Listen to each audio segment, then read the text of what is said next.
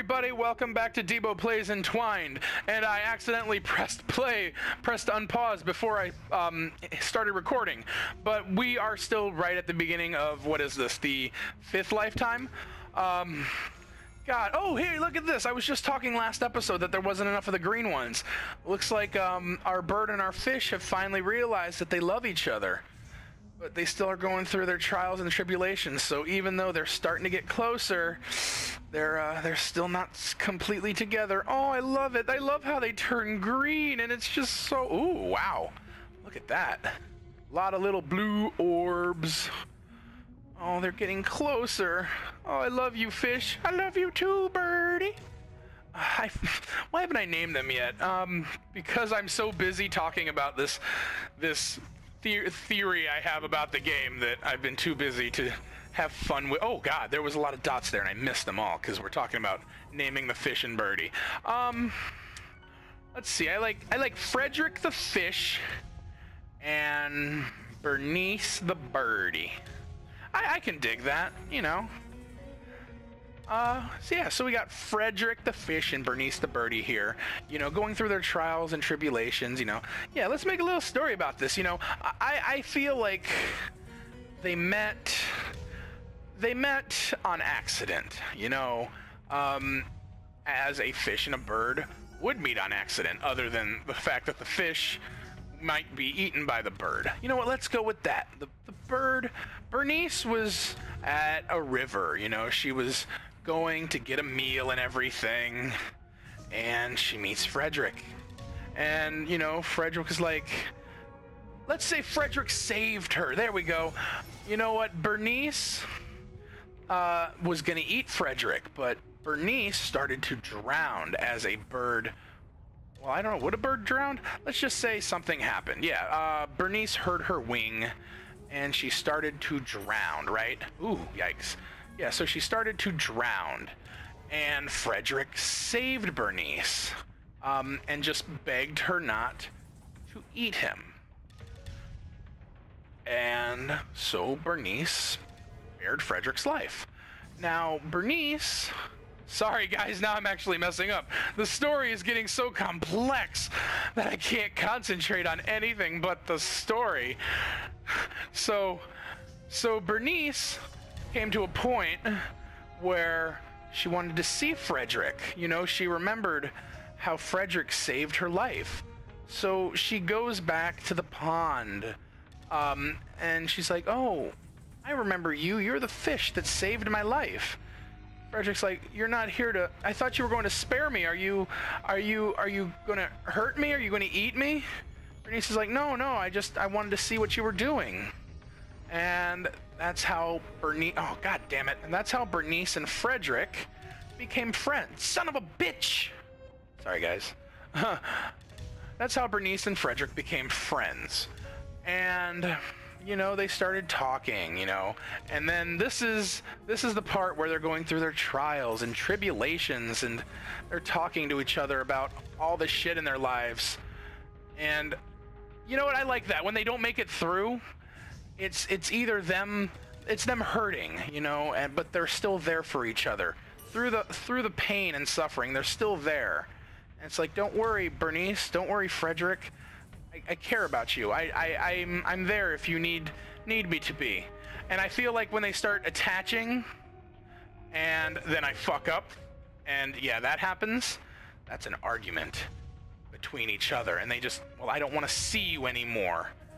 And that sucks. Oh god, now I'm just, you know, it's partially the story like messing me up, but at the same time this is kind of like awkward how they're moving. Oop, there we go. But no matter what, oh god,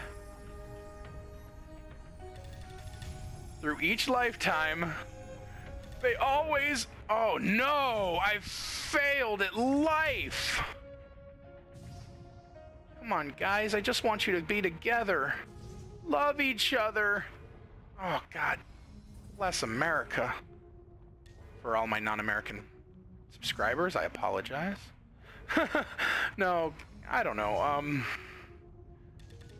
Oh, I don't apologize for being American. To each their own, right? You know, I honestly, I don't feel like there's enough love in the world. And that's kind of why I started this channel, you know. I can't remember now if I've talked about it, but I have a couple YouTubers in particular that I've watched when I was depressed because I didn't feel like anybody loved me. I didn't feel like I had anyone to be around. So, you know, that's kind of what this channel's about, is just, you know, everyone loving each other. I don't like the thought of, like, discriminating against anyone. Like, I fucking love everyone, you know. I don't care if you're black, white, gay, straight, Asian, German, I don't care. Whoa, this one's intense looking. I don't care who you are, I don't care what you do, I don't care what you've done. You're a person. Wow, this is intense. You're a person, and you know what? I love you for being you, because that's who you are, you know? I mean, don't be someone you think people will love. Don't be what you think people will like. Like, I don't know. I had somebody not too long ago tell me I steal things from Markiplier, and it's not that I steal things from Markiplier. I don't know. Like, yeah, the bye-bye, I guess, was kind of Markiplier-esque. So I'm slowly stopping doing that, but you know what I mean. What was I getting at? Being yourself, yeah. I'm not trying to be the next Markiplier. I just understand, like, he's one of my biggest inspirations, and I think that's kind of, what is it? Oh God, I can't remember what it's called. Something about the biggest form of flattery or shit like that. I don't know the quote off the top of my head. I apologize. But imitation is the sincerest form of flattery. There we go. I do things like bye-bye, you know, because Markiplier is a big inspiration to me, you know. I honestly, as dark as this sounds, I don't know where I'd be if it wasn't for Markiplier. There's so many nights where I would cry at night and just feel so alone because I didn't have anyone to talk to. I felt like nobody cared.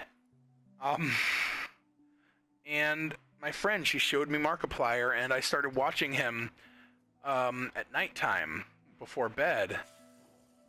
Sometimes I'd even fall asleep just listening to him crying, and I'd fall asleep just, you know, watching it. And in a weird way, oh God. Sorry.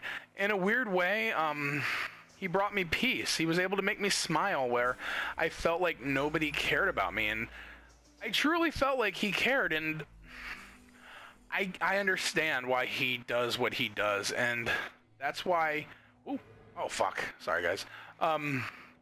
That's my biggest reason for, fuck. I am doing horrible.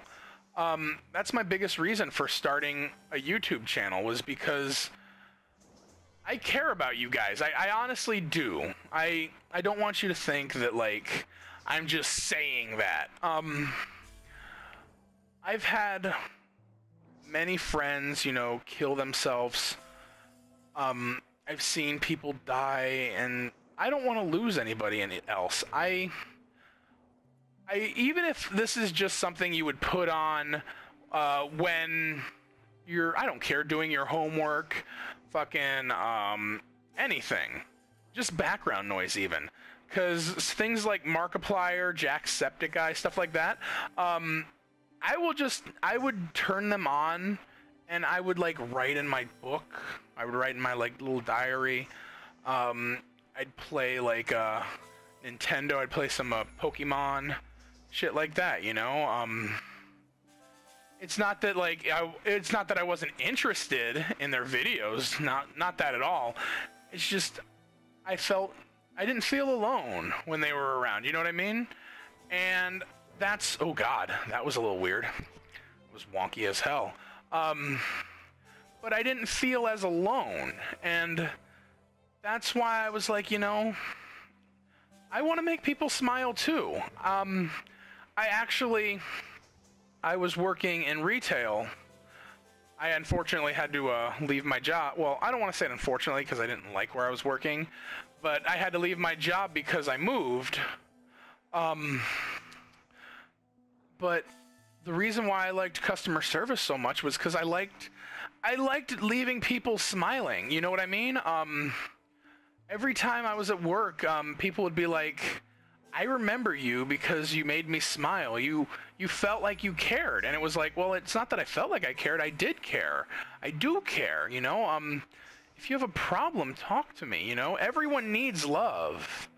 Nobody deserves to feel alone, you know what I mean?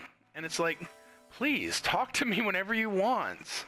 And that goes for you guys as well. I'd love to talk to all of my followers, honestly.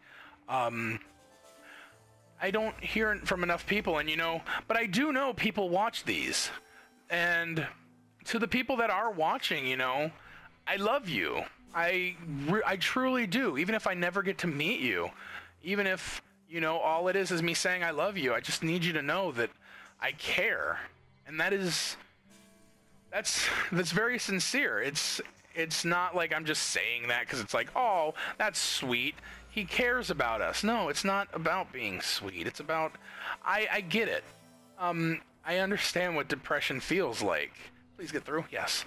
I understand what depression feels like. I understand what it feels like to be alone, and nobody deserves that. It sucks.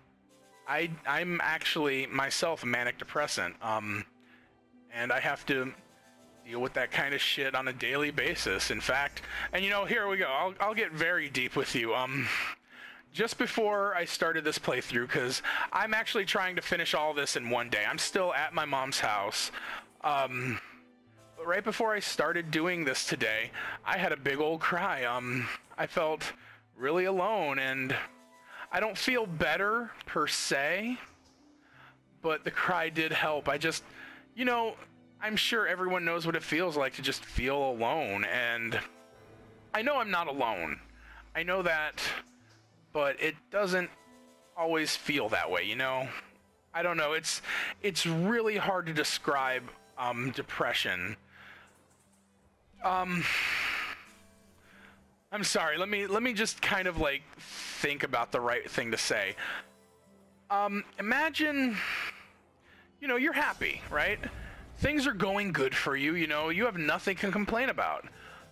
But for some reason, you just don't feel good, you know? For some reason, even though everything's working out, your heart just starts to hurt. Like say if you lost somebody, right? Yeah, your heart just starts hurting, and you don't feel okay. And it's like, then you just kind of sit there depressed. It's like, you're sad, but it's like, why am I sad, you know? I have people that love me, I have people that care about me, but for some reason I still hurt. Why? And you can't explain it. So, I'm sorry, I kind of just started rambling, but it's because it means so much to me. And I've had those dark thoughts before. Those places I don't want to really discuss in deep detail, especially, well, at least not right now. Maybe once we get to know each other a little better. But I've been to those dark places, and it sucks. It really does. And I don't want anyone to feel like that. I really don't.